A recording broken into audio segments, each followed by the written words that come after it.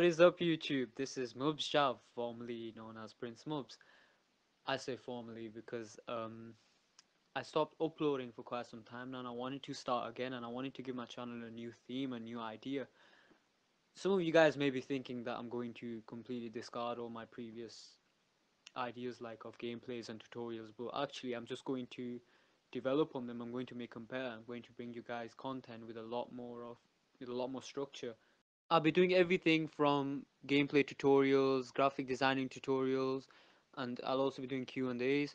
So yeah, guys, I've basically started again in that sense. So with your appreciation and support, I'll keep this up and I'll bring you the content you desire.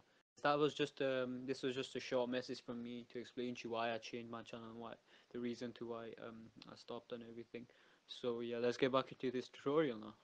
In this tutorial, I'm going to be showing you how you can add a skybox into the scene or the game. And I'm also going to be showing you how you can use the directional light. Now, as you can see here, this is the list of images for the skybox. Now, this is like the back image, the front, the top, the bottom for like the clouds and the ground and just images, that sort of.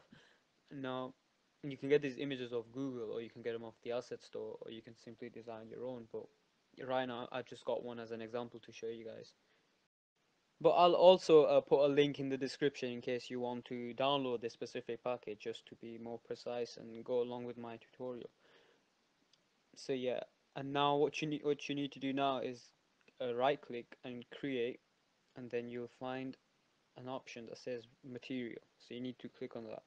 Now, as you can see here on the right, the inspector is showing us options for the skybox, what we need to do, what we want to do with, and how we want to design it and add it into our game. So right now I'm just renaming the material as Skybox in the projects section. You can simply drag the images and drop them in each of the options. So, but you'll have to go along with it. Where it says front, you're going to have to add the front image of your skybox. Don't add them in the wrong order, because then the sky will just look all it's gonna look destroyed. So yeah. Now, in order to add it to the scene, you can simply either just drag it into the scene, or you can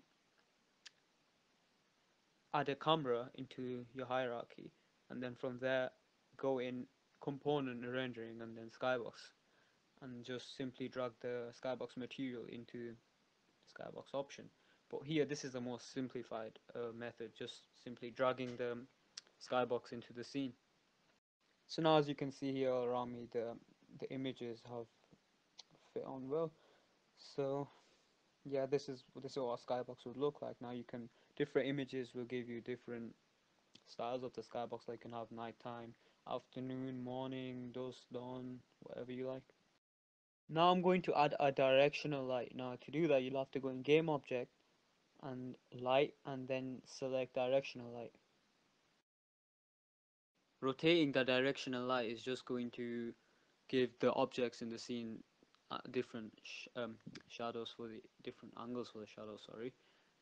And it's also going to add light into the overall scene of the game. So according to how you rotate it, it's going to show morning or night, light and dark. So it's all about what angle you rotate your directional light at. Now in the inspector, you can see I'm just going through the options for the directional light, and now I've come across the shadow type. Now because I've got Unity Pro, I could use the shadows, but if you don't have Unity Pro and you want to add shadows to your game, then you could look at my other upload, because in my other tutorial, because I explain how you could add shadows to your game. It won't really be shadows, but it's more like a texture. It is a texture actually. Now it's good if you're really after adding shadows and you have a concrete structure which you're not gonna move in the game, so you can just simply create a black texture and just paint the flooring and make it look as though it's a shadow. So yeah, that's just like that's an amateur method, but right now I'm showing you this, just how the directional light works, not really how the shadows work.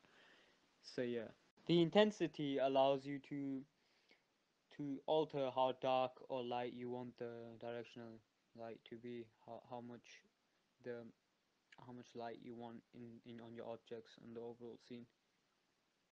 Now because I've added a 50 mm zoom in my flare option, I can rotate the flare onto the sun, so it looks as because the sun is there on the skybox. So it's going to give the idea that the flare is coming from the sun, even though it's just a skybox. But that's how we're gonna do it for this tutorial. You can also have the sun moving along with the directional light according.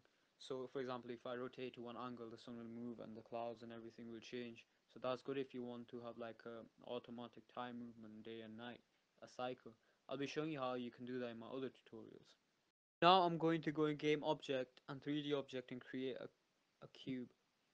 Now I'm just going to enlarge the cube to make I'm going to use just a cube instead of a terrain because I just need to give you an example of how the directional lights shadows work. Now I'm just going to place the cube on top of the other cube, the bottom base. I'm just going to rotate slightly. Look at how you can see as I rotate it, the shadows change. It's because of Unity Pro, but that this example, this specific part of the tutorial is just if you have Unity Pro. I know most of you viewers probably don't have Unity 3D Pro, so the idea in for this tutorial for you would be how to use the directional light as a simple prefab. So now as you can see, if I enlarge my shape even more, the shadows seem to extend. So yeah, that's how it goes.